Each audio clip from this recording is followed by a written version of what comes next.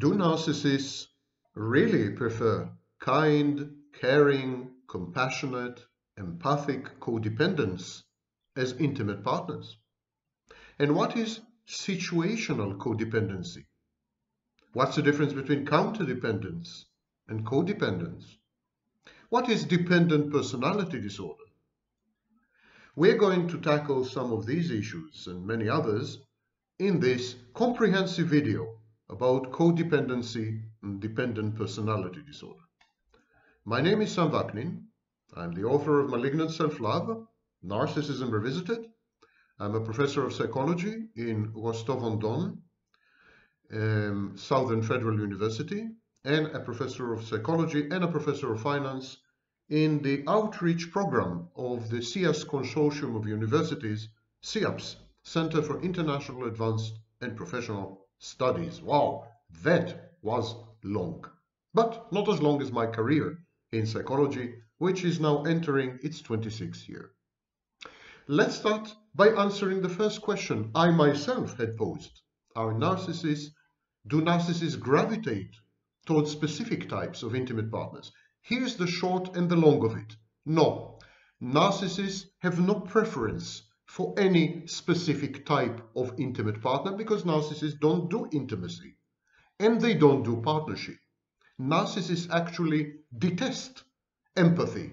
They regard it as a form of weakness or, in the worst case, an imposition, an invasion, an intrusion of their personal territory. They don't like empathic people. They don't like kind and caring people. They consider advice to be narcissistic injury. They don't need support. They don't need help. They don't need succor because they're gods. They're omnipotent. They're omniscient. They don't look for anything in an intimate partner except the three S's: sex, supply, sadistic and narcissistic, and services. Any two of these three qualify you as a partner. You can be empathic. You can be disempathic. You can be a psychopath. You can be a narcissist. You can be anyone and anything. As long as you provide two out of these three, you qualify. You can become happy you, the narcissist's intimate partner.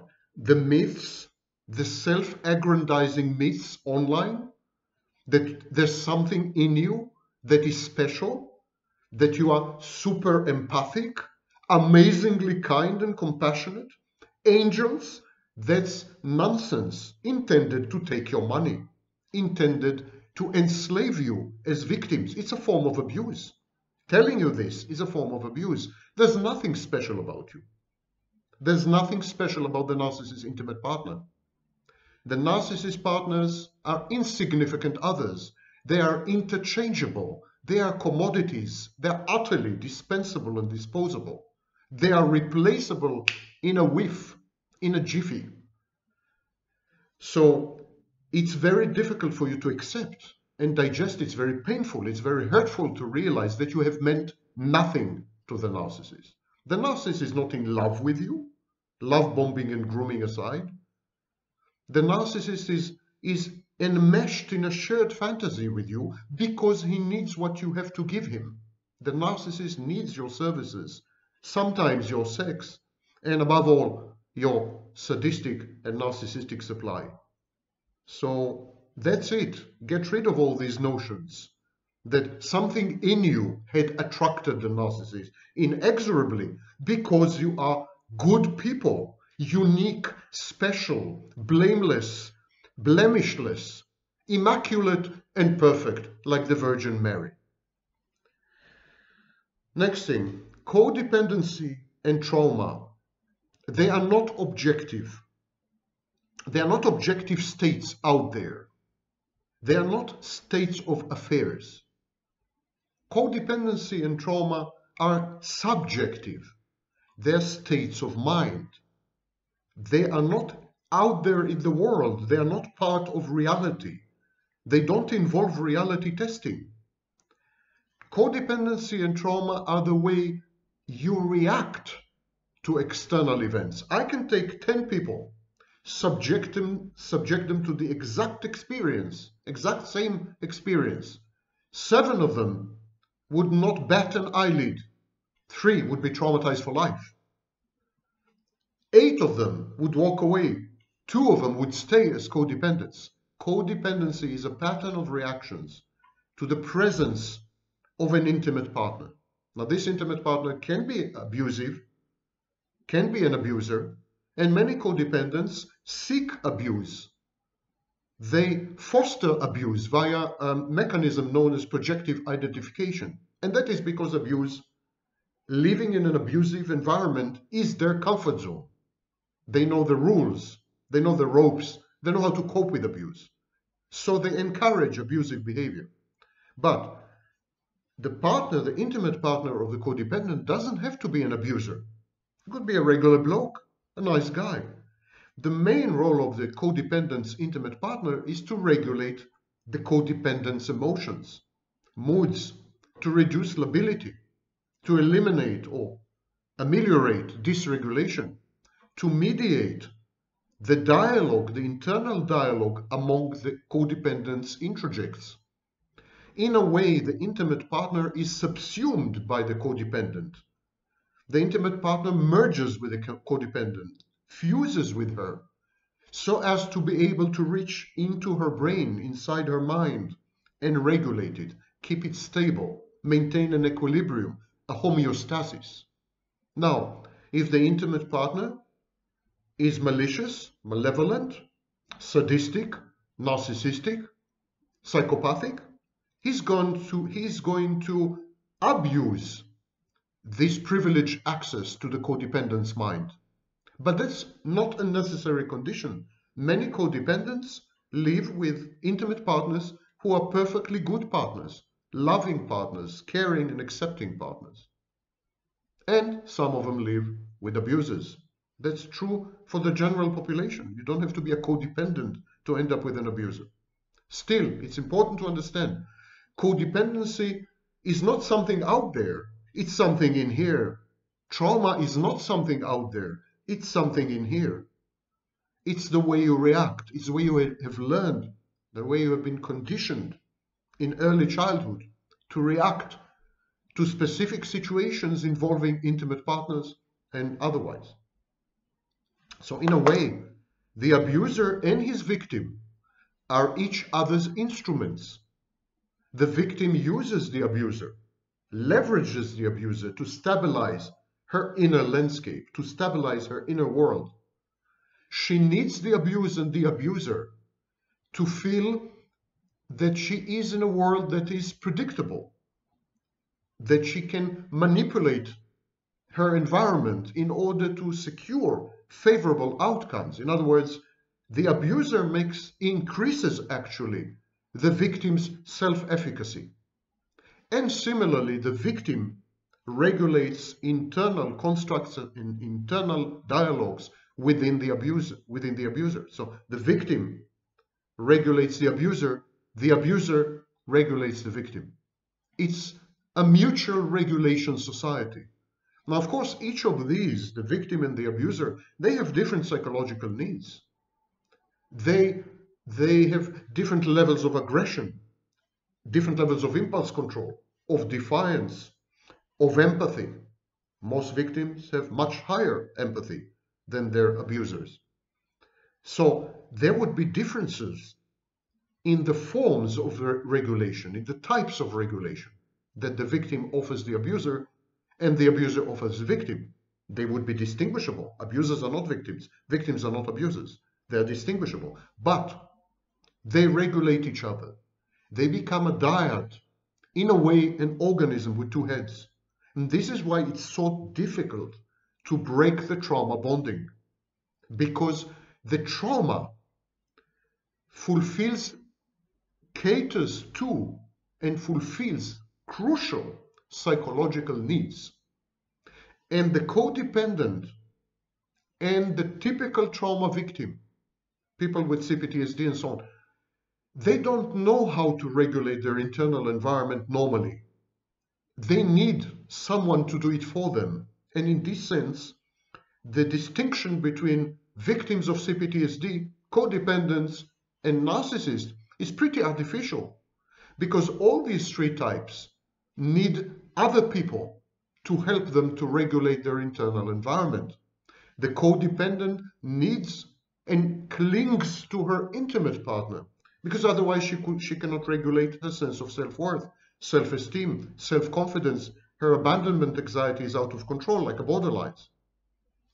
The narcissist needs other people to regulate his internal environment because otherwise he cannot regulate his sense of self-worth, self-esteem, self-confidence, and his abandonment anxiety is out of control, like the codependence. These are sides of the same coin. It's very, very unpalatable. It's politically incorrect. You don't want to hear this. You hate me for telling you the truth. I know that. But it happens to be the truth. There is a great confusion regarding the terms codependent, counterdependent, and dependent. Before we proceed to study dependent personality disorder, I think we would do well to clarify these terms. As Lydia Rangelovska observes, we all need to be needed. We all want to feel useful. We all crave to be able to give. Giving is reflexive, instinctual. People resent the narcissist, partly because his false self, the facade that the narcissist puts to the world, is so self-sufficient. The narcissist doesn't need anyone. A narcissist typically would tell you, I don't need you. I don't need anyone. But codependents take this to a whole different level. Dependent personality disorder is in the Diagnostic and Statistical Manual, but it's a much disputed mental health diagnosis because we are all dependent to some degree. We start our lives as dependent entities and creatures. We depend on mommy, and we depend on mommy for survival. If mommy is dead, it's a dead mother. She doesn't notice us. She is emotionally absent or physically absent. She's selfish, narcissistic. She refuses to let us develop and evolve and put boundaries and so on and so forth. We're in bad shape. Our survival is at stake. We need to be fed. We need to have shelter. And we need parents who are good enough and don't parentify us. We all like to be taken care of. This need to be taken care of doesn't stop at age 2 or 6. It's lifelong. When is this need judged to be pathological? Where's the point we say, well, this person has needs and this person is needy. This person embraces, hugs, and this person is clinging. You know, where does it become a pathology? Compulsive, pervasive, excessive.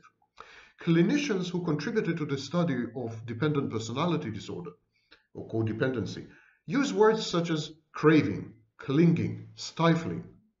Both the dependent and her partner are inside this swamp, in a way, quicksand, and it's humiliating. One of the parties is submissive, but the other is not necessarily dominant. He is coerced into his role. He is blackmailed and extorted. Codependents blackmail, emotionally blackmail their intimate partner. These are all subjective terms. They're open to disagreement and differences of opinion, so I can't pretend that this is a science. What I'm saying reflects the latest in research, but the latest in research is still very far from satisfactory. Moreover, virtually all cultures encourage dependency to varying degrees. Even in developed countries, many women, the very old, the very young, the sick, the criminal, the disabled, the mentally handicapped, these kind of people, they are denied personal autonomy. They are legally and economically dependent on other people or on the authorities, on the state. And so dependent personality disorder is diagnosed only when such behavior does not conform to social, legal, or cultural norms and mores. Codependency is a colloquial term. You can't find it in the Diagnostic and Statistical Manual. And so it's even more debatable than dependent personality disorder. But I find it to be a good catch-all phrase. Codependents, as they are sometimes known, They are possessed with fantastic worries and concerns. They catastrophize.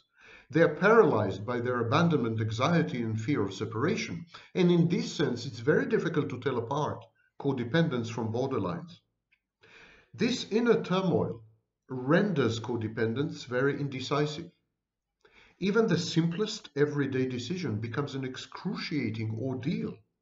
And this is why codependents rarely initiate projects, rarely do things on their own. Dependents typically go around, eliciting constant and repeated reassurances and advice from myriad sources. This recurrent solicitation, this need for succor, it's proof that the codependent seeks to transfer responsibility for his or her life to other people, whether they have agreed to take this responsibility, to assume it or not. Sometimes the codependent targets you. You don't want to assume responsibility for her life, but she forces you to. She forces you to. If she is also borderline, which is a very common combination, she may threaten suicide. She may become defiant and impulsive, a secondary psychopath.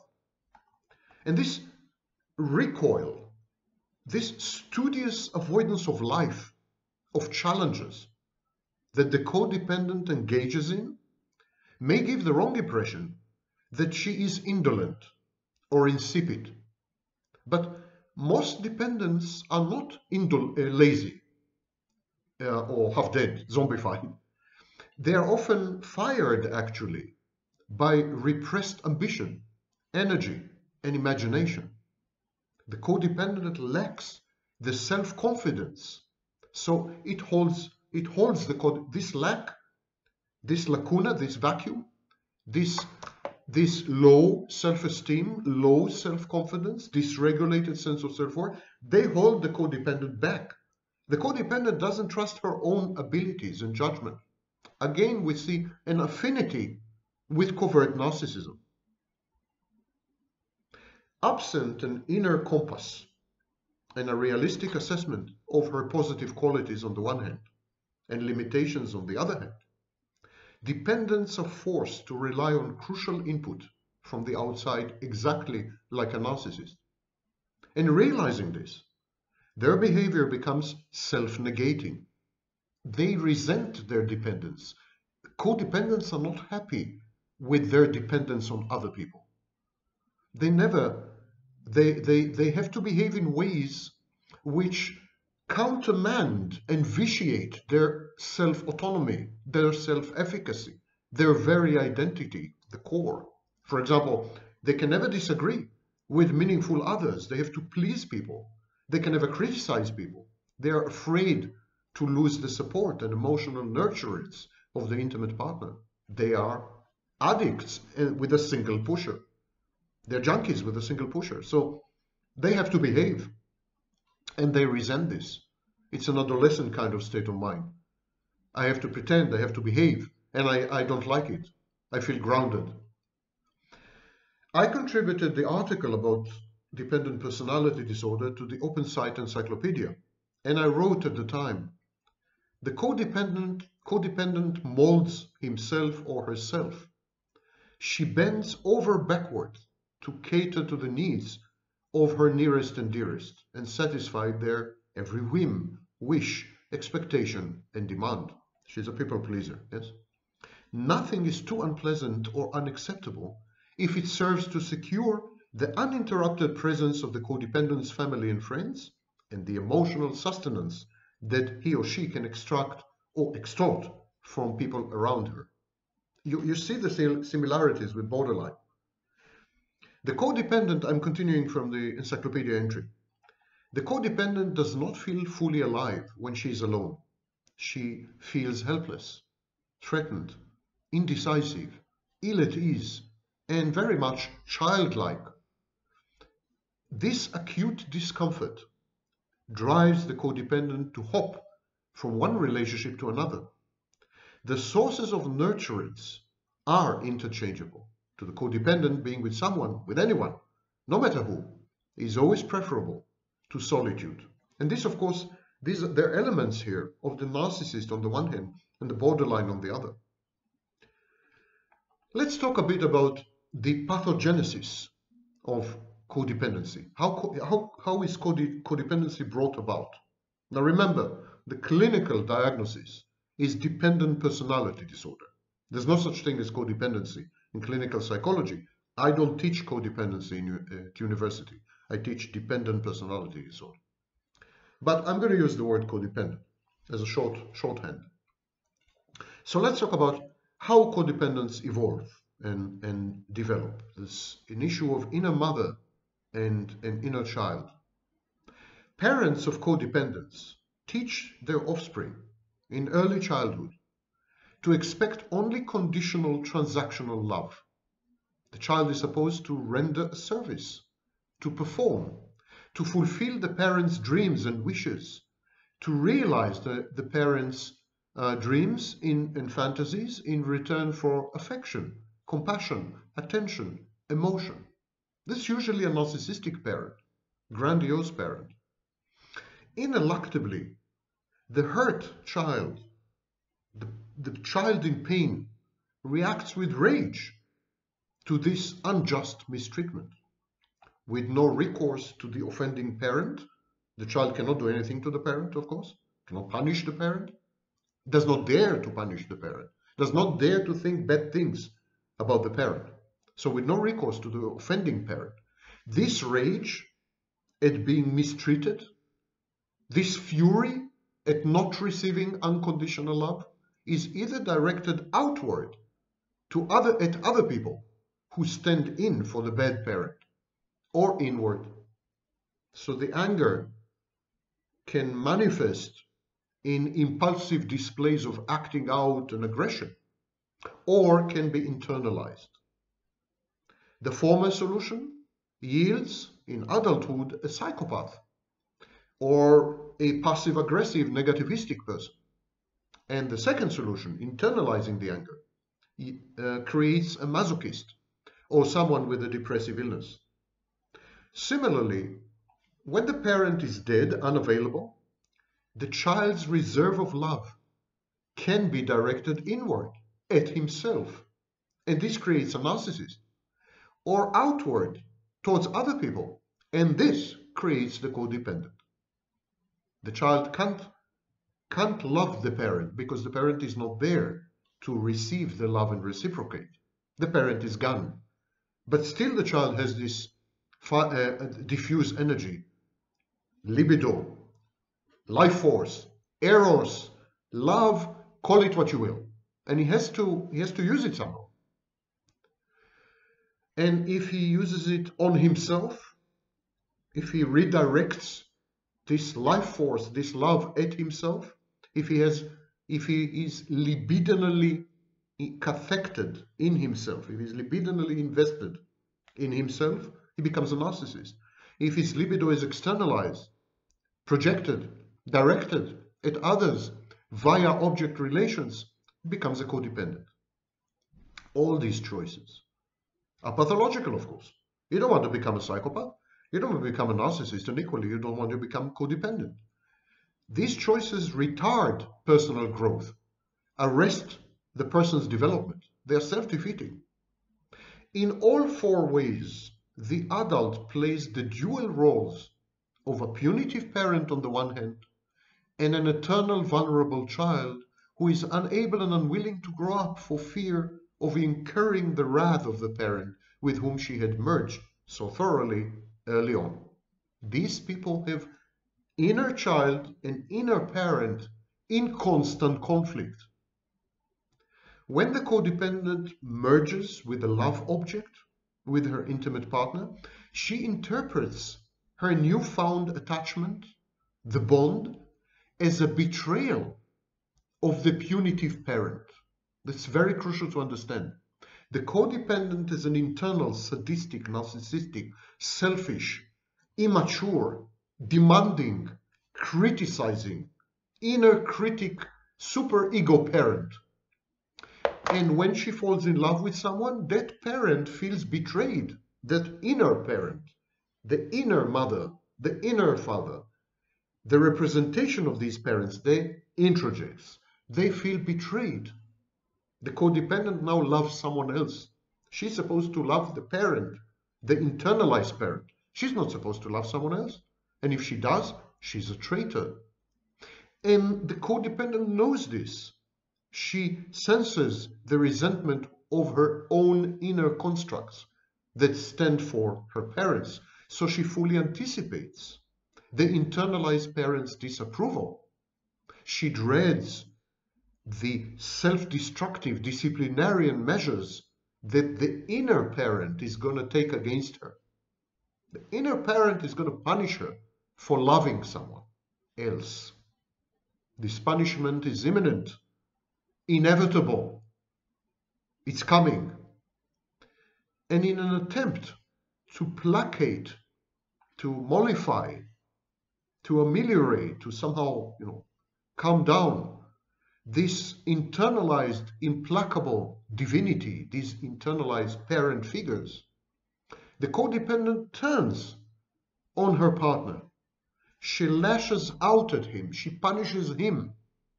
And this way she shows her internal parents where her true loyalties and affiliation lie, with them, not with her intimate partner. And this is where there is a nexus between codependent and borderline. Codependent bleeds into borderline, seeps into borderline, becomes borderline in a way, in some situations, because she has to recreate inner equilibrium and balance to ameliorate anxiety. And she has two types of anxiety. On the one hand, she is very anxious, like the borderline. She's very afraid to be abandoned by the partner. But she has another type of anxiety that borderlines don't necessarily have. And that's the anxiety of keeping her inner mother, her inner father happy. And the only way to keep them happy is to show them that she loves only them. She loves no one else. Here, she is abusing her intimate partner as proof positive that she doesn't love him. It's kind of an internal dialogue projected on the intimate partner. And the codependent begs the intimate partner to collude and collaborate with her in order to maintain her peace of mind and inner calm.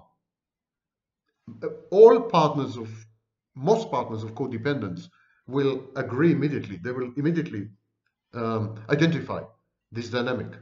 When the codependents abusively, aggressively, viciously actually ask them for help. Her way of asking for help is by misbehaving. Concurrently, she punishes herself as she tries to preempt the merciless onslaught of her sadistic parental introjects and superego. She engages in a panoply of self-trashing, self-destructive, and self-defeating behaviors, saying to the parents, "You don't need to punish me, I've already punished myself." Acutely aware of the risk of losing her partner owing to her abusive misconduct, the borderline codependent experiences extreme abandonment anxiety. She mistreats her partner and she knows that he may just pack up and go. She knows that he may abandon her. She knows it may be one bridge too far this time. And she swings wildly between self-effacing, submission, abject submission, and clinging, between being a doormat and being a harridan. So this pendulum is very typical of borderlines and more so of codependent borderlines. And there is this explosive, vituperative invective on the one hand, and childlike, eternal child, expressions of punitive parent on the other hand. She swings wildly between these behaviors. And she can't settle. She can't find the golden mean, the middle ground. Again, she swings between self-effacing and clinging, which is doormat behavior on the one hand, and explosive, defiant, impulsive, vicious, verbal and other types, sometimes physical abuse on the other hand. The clinging behaviors are manifestations of the eternal child, the internalized child. The Psychopathic behaviors, the defined behaviors, the secondary psychopathic behaviors, they're expressions of the punitive parent. Such abrupt shifts in affect and in conduct are often misdiagnosed as a mood disorder, especially bipolar disorder. But where dependent personality disorder is diagnosed, these pendular tectonic upheavals are indicative of an underlying personality structure rather than any biochemically induced brain perturbations or abnormality. Like dependence, people with dependent personality disorder, like dependence, codependence, they depend on other people for their emotional gratification and the performance of both inconsequential and crucial daily and psychological ego functions. Reality testing, for example, the codependent relies on her intimate partner to tell her what's real and what's not. If the intimate partner is a narcissist, that's a major ego boost. He becomes a guru. He becomes her guiding light, the sage. Codependents seek to fuse and merge with significant others by becoming one organism, by becoming one with their intimate partners, twin flame, soulmate. Codependents are able to actually love themselves via loving the other. And that's what I call the Hall of Mirrors effect, when the codependent actually falls in love with herself as she is seen by the narcissist. The narcissist idealizes his would-be source of supply, idealizes her, and then it allows him to idealize himself. But she gets addicted to this idealization. She sees herself in his hall of mirrors and she falls in love with herself. Sometimes it's her first experience of self-love. Codependents are needy, they are demanding, but they are submissive. They suffer from abandonment anxiety, and to avoid being overwhelmed by it, they cling to other people and they act immaturely. These behaviors are intended to elicit protective responses and to safeguard the relationship with their companion or mate upon whom they depend. It's very baby-like, infantile behavior. Codependents appear to be impervious to abuse. No matter how badly codependents are mistreated, they remain committed and invested.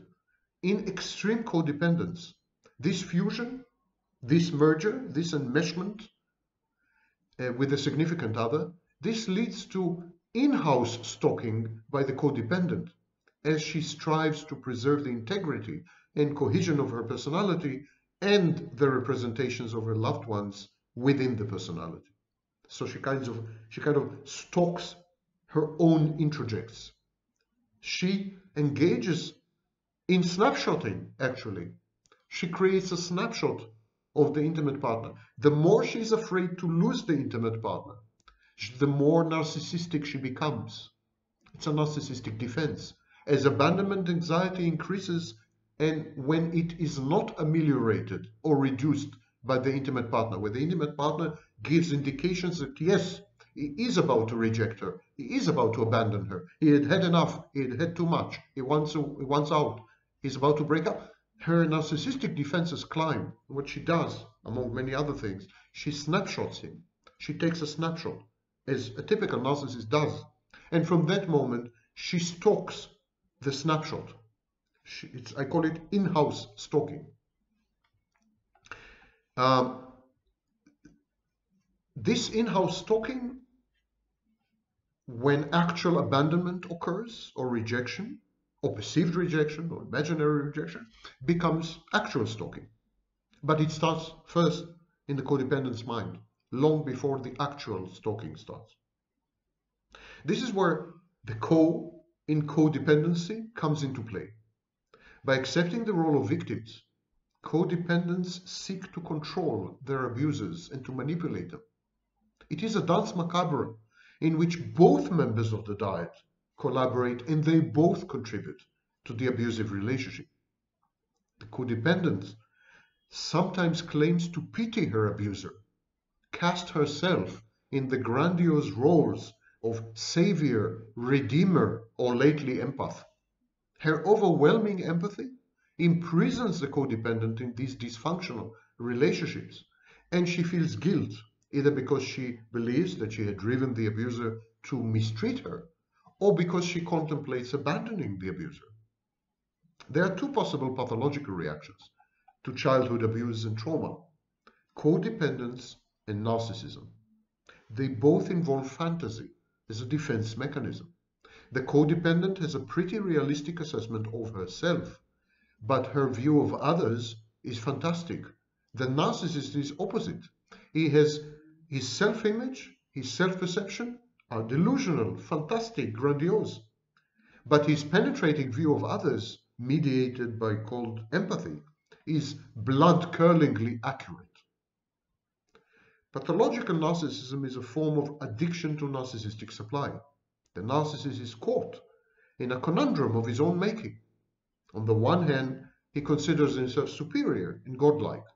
On the other hand, to maintain his inflated, grandiose, and fantastic sense of self-worth, his self-image, the narcissist is abjectly, humiliatingly dependent on constant input from people whom he considers vastly inferior to him.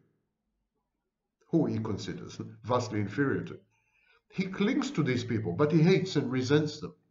And he hates himself for his dependence. And this leads to bouts of approach, followed by bouts of avoidance, a repetition compulsion. I've just described the narcissist. It equally applies to the codependent. So let's talk about types of codependence. Not all codependents are made the same. They are not all alike. Codependency is a complex, multifaceted, and multidimensional defense against the codependent's fears and needs. There are 5 categories of codependency, stemming from the respective etiologies. Etiology is how the disease develops, how the disorder develops, the reason, the cause of the disorder. So there are 5 etiologies and 5 types of codependence.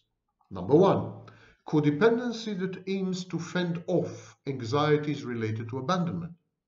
These codependents are clingy, smothering, and prone to panic. They're plagued with ideas of referential ideation. They think other people are talking about them, gossiping, mocking them. They display self-negating submissiveness. Their main concern, the main concern of this type of codependent, is to prevent his or her victim, friends, spouses, family members, from deserting them, abandoning them, or from attaining true autonomy and independence. These codependents merge with their loved ones and experience any sign of autonomy, personal autonomy, or any sign of abandonment, actual, threatened, imaginary, as a form of self-annihilation, a form of amputation. That's the first classic type of codependent. Then there is a second type. It's codependency that is geared to cope with the codependent's fear of losing control, not of abandonment. The first type that I've just described, we can call it safely borderline codependent, because it has features of borderline together with features of codependency. The second type, perhaps we can call psychopathic codependent. It's again codependency that is geared to cope with the codependent's fear of losing control by feigning helplessness, by emphasizing neediness. Such codependents coerce, force their environment to cater to their needs. They force everyone into ceaselessly catering to their wishes and requirements. These codependents are labile drama queens, and their lives are a kaleidoscope of instability and chaos. They refuse to grow up. They force their nearest and dearest to treat them as emotional or physical invalids. They deploy their self-imputed deficiencies and disabilities as a weapon. Both these types of codependence, the first and the second, they use emotional blackmail and, when necessary, threats to secure the presence and blind compliance of their suppliers. Codependent type 3, vicarious codependence. They live through others. They sacrifice themselves in order to glory in the accomplishments of their chosen partners, or should I say, targets. This kind of codependence subsists on reflected light, like the moon and the sun, on second-hand approbation and applause, and on derivative achievements. This kind of codependence have no personal history, no successes, no accomplishments, having suspended their lives, wishes, preferences, and dreams in favor of another's. An example of such of a subspecies of this kind of codependent is the inverted narcissist. The inverted narcissist is a subtype of covert narcissist. It's actually a codependent. It's also called, by the way, narcissist codependent. It's actually a codependent who depends exclusively on narcissists. If you are living with a narcissist, if you have a relationship with a narcissist, if you're married to a narcissist, if you're working with a narcissist, this does not mean that you are a narcissist codependent or an inverted narcissist. To qualify as an inverted narcissist, you must crave to be in a relationship with a narcissist, regardless of any abuse inflicted on you by the narcissist. You must actively seek relationships only with narcissists, and no matter what your bitter and traumatic past experience has been, you keep at it. You keep looking for narcissists. You feel empty and unhappy in relationships with any other kind of person, non-narcissistic person. Only then, and if you satisfy the other diagnostic criteria of dependent personality disorder, only then you can safely label yourself an inverted narcissist. The fourth type of codependent is also a kind of borderline narcissistic, or shall I say narcissistic borderline codependent. These are codependents that oscillate, pendulate between periods of clinging and other codependent behavior patterns, which they interpret as intimacy, and eras of aloofness, detachment, and absence. Emotional neglect, abandonment, which they regard as legitimate, and the only possible manifestations of personal autonomy and space. They're likely to say, I need my personal space. This kind of codependence also tend to form with their intimate partner a shared fantasy or a shared psychosis, folie à deux. These are all the outcomes of overwhelming and all-pervasive abandonment anxiety. These codependents either smother their partner, suffocate the partner, stifle the partner, incarcerate, imprison the partner in an attempt to forestall abandonment, to prevent desertion, or they preemptively abandon ship. They do the abandonment. They do it before you do it, thus avoiding hurt and maintaining an illusion of control over the situation. I walked out on her. I dumped her, not the other way around. This kind of codependent deploys strategies such as merger, becoming one with the intimate partner while renouncing all personal autonomy and independence for both of them, up to a point of shared fantasy or psychosis. Coextensivity, what is called the ventriloquist defense, insisting that the partner mind reads the codependent and acts in ways which reflect her inner psychological states and moods. This kind of codependent is likely to complain and say, I thought you knew me well. By now you should have known me well. You should have guessed what I want. You should have predicted. You should have acted. And there's always shifting boundaries, using behavioral unpredictability and ambient uncertainty to induce paralyzing dependence on the partner. And finally, there is a fifth type of codependence. Another form of dependence that is so subtle, so counterintuitive, that it eluded detection until very recently. And these codependents are known as counterdependents. Counterdependents reject and despise authority. They are contumacious. Counterdependents often clash with authority figures such as parents, the boss, the law. Their sense of self-worth, their very self-identity are premised on and derived from dependent on these acts of defiance and bravura.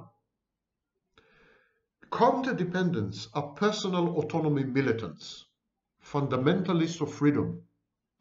They are fiercely, uncompromisingly independent. They're controlling, they're self-centered, they're aggressive. Many of them are antisocial, even psychopathic. They use projective identification.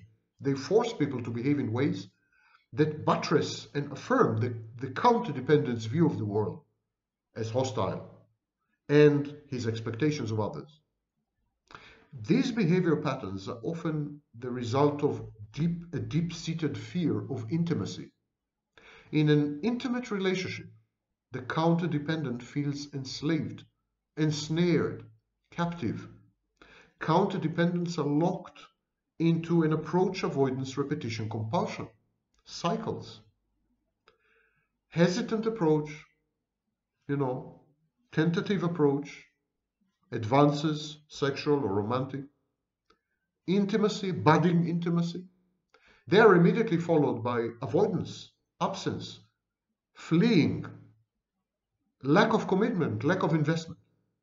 These people, this type of codependence, ironically, are actually fundamentally, at the core, lone wolves. They're bad team players. Allow me to quote myself, of course, from my book, Malignant Self-Love, Narcissism Revisited. Counterdependence is a reaction formation. The counterdependent dreads his own weaknesses. He seeks to overcome them by projecting an image of omnipotence, omniscience, success, self-sufficiency, and superiority. Most classical overt narcissists are counterdependent. Their emotions and needs are buried under scar tissue, which had formed, coalesced, and hardened during years of one form of abuse or another. Grandiosity, sense of entitlement, a lack of empathy, and of a winning haughtiness usually hide knowing insecurity and a fluctuating sense of self-worth. Now, codependency, exactly like we have acquired situational narcissism, we have acquired situational codependency. Some people develop codependent behaviors and traits in the wake of a life crisis, especially if it involves an abandonment, a rejection, and the resulting solitude. So after a divorce, or when the nest is empty, children have gone to college, when one's children embark on their own autonomous lives in some other way, they leave home altogether. When these lacunas, when these vacancies develop, when there's nothing to fulfill the regulatory need of the codependent, of the person, some people become codependent. So life crises sometimes create codependency in people who hitherto, up to the life crisis, had not been codependent in any way, shape, or form. And this is a kind of late onset codependency. It fosters a complex emotional and behavioral chain reaction, whose role is to resolve the inner conflict by ridding oneself of the emergent, undesirable codependent conduct. Consciously, such a person may, at first, feel liberated. The kids are out, my husband is gone, I'm a free woman. My wife is dead, I'm a free man. But unconsciously, being abruptly dumped or lonesome, this has a disorienting and disconcerting effect, akin to intoxication. This sense of sudden liberation and liberty and freedom, it's actually a kind of drug addiction. It's intoxication. Many patients rush recklessly, headlong, indiscriminately into new relationships, new ventures, new pursuits, new vocations or avocations. Deep inside, this kind of person has always dreaded being lonely, not alone. Following a divorce, the death of a significant other or intimate partner, the passing away of parents or other loved ones, children relocating to college, similar episodes of dislocation, she suppresses this dread of being lonely because she possesses no real effective solutions and antidotes to her sudden solitude, and she has developed no meaningful ways to cope with it. We are taught that denied and repressed emotions often re-emerge in camouflage, as it were, disguised. The dread of ending up all alone is such that the person becomes codependent in order to make sure that she never finds herself again in a similar situation, never finds herself lonely again. Her codependency is a series of dysfunctional behaviors that are intended to fend off abandonment and loneliness. And still, people who develop situational codependency, unlike classic lifelong codependency, this late onset codependency, so these people are fundamentally balanced. They have strong personalities and they cherish self-regulation and self-control, and they do it well. So they always keep all their options open, including the vital option of going it alone, yet again. They make sure to choose the wrong partner, and then they spectacularly expose the partner's egregious misconduct so that they can get rid of him and of the newly acquired codependency in good conscience and at the same time. Sometimes it's called a rebound relationship. You know? So to reiterate, the situational codependent is characterized by a deep-set fear of being lonely, abandonment anxiety, a form of attachment disorder, as an underlying dormant inner landscape. This lurking abandonment anxiety, this dormant abandonment anxiety, separation anxiety, is awakened, triggered by life's tribulations, divorce, an empty nest, death of one's nearest and dearest. This abandonment anxiety was inactive, disabled throughout life, but when a crisis happens, when loneliness impinges, the abandonment anxiety is triggered and erupts. And at first, the newly found freedom is exhilarating, intoxicating. But this feel-good factor actually serves to enhance the anxiety. The inner dialogue goes something like this.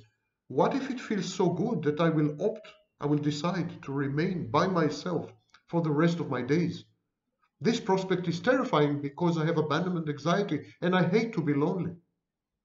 The person finds being alone so wonderful that she is afraid that this may become the new normal for the rest of her life, and she doesn't want it because she has deep inside abandonment anxiety and she hates to be lonely.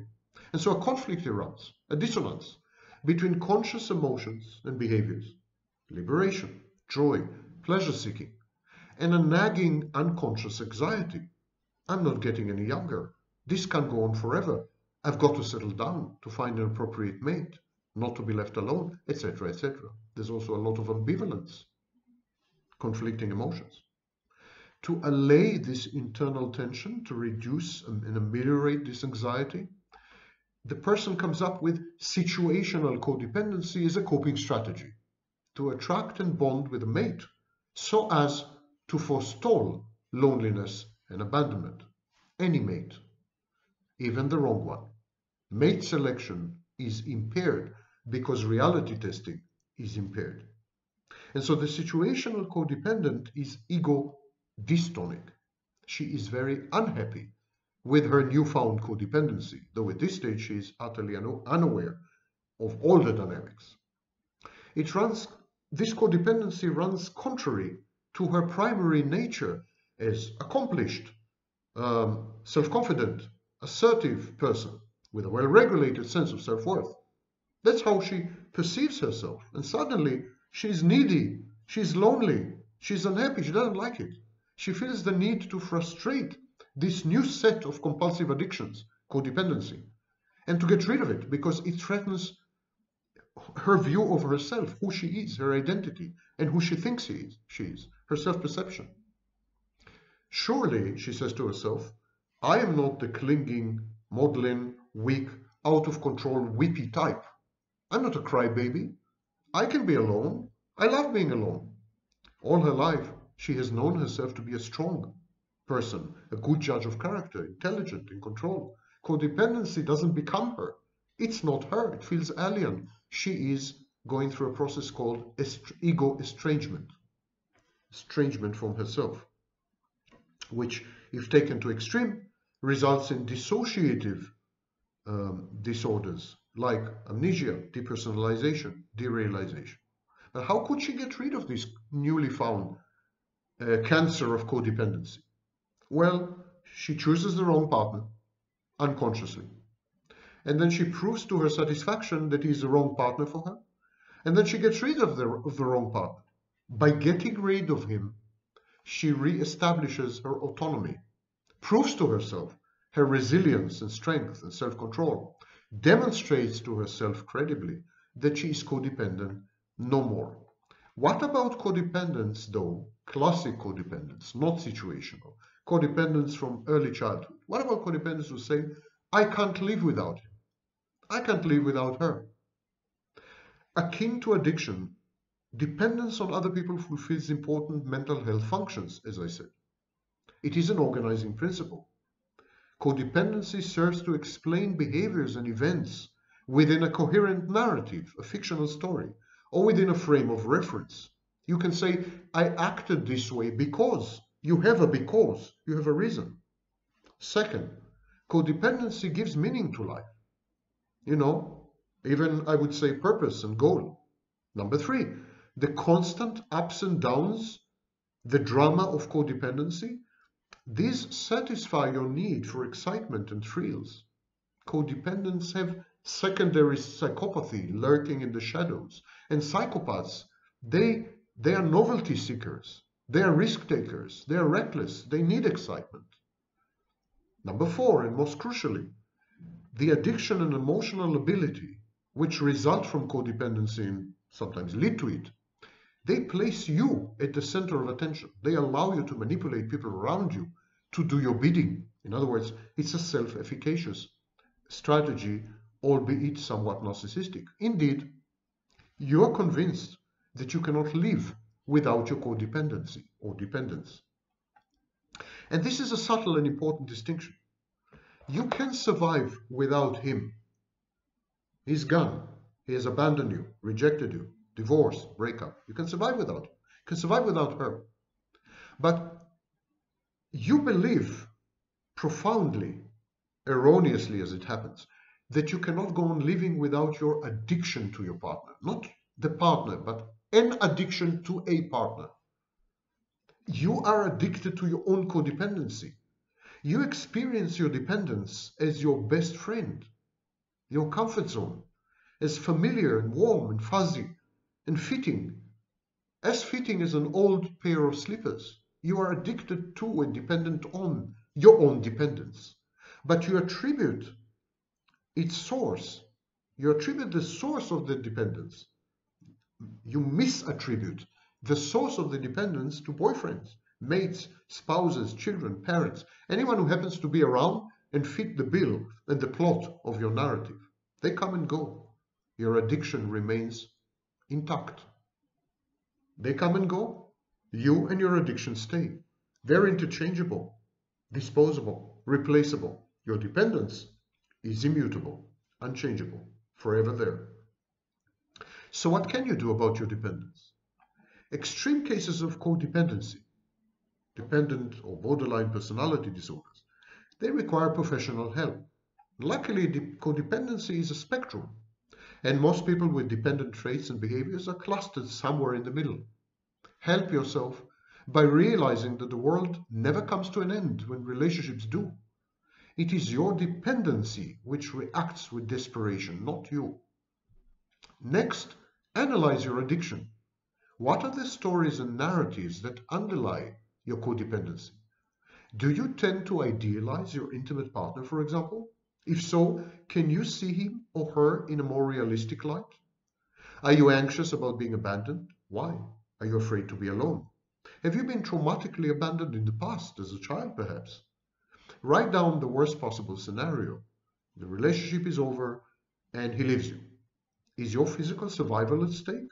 Of course not. Make a list of consequences of the breakup. Catastrophize. Write down the worst case scenario and write next to each scenario that you can, what you can and intend to do about it.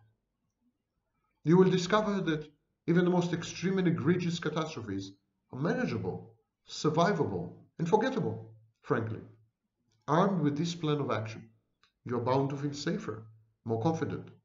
And finally, make sure to share your thoughts, your fears, and emotions with friends and family. Social support is indispensable to mental health and healing. One good friend is worth 100 therapy sessions, guaranteed.